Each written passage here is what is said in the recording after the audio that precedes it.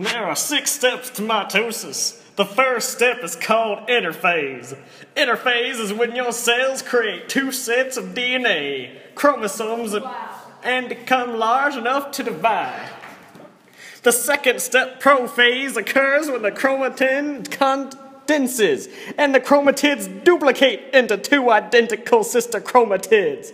The nuclear envelope also starts breaking down and the nucleolus starts to disappear. The centrosomes and centrioles start to move to opposite sides of your cell.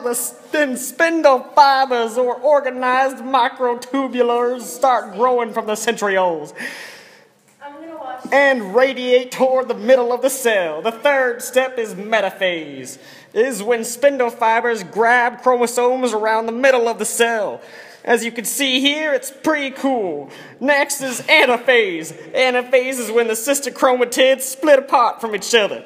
And then the spindle fibers start to pull the sister chromatids to the opposite side of the cell.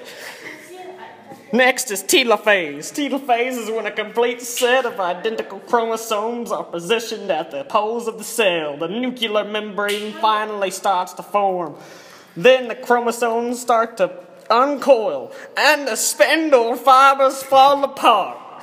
Finally, cytokinesis is something that happens in both plant and animal cells.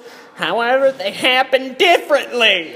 In animal cells, the membrane creates a furrow or a trench that is then pulled inward by tiny little filaments, kind of like a drawstring.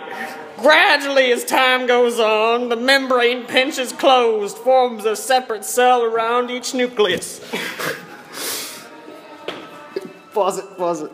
Go. In plant cells, however, cytokinesis is when the membrane cannot pinch inwards because of the cell wall, which can be found only in plant cells. Since the cell wall does not allow the membrane to pinch, a cell plate forms between both of the nuclei. The Golgi apparatus is what makes this possible. It also makes the new plasma membrane. A new cell wall also forms as a cellulose and other materials are laid down. Usually the cytoplasm is divided evenly between daughter cells in both animal and plant cells. That is all.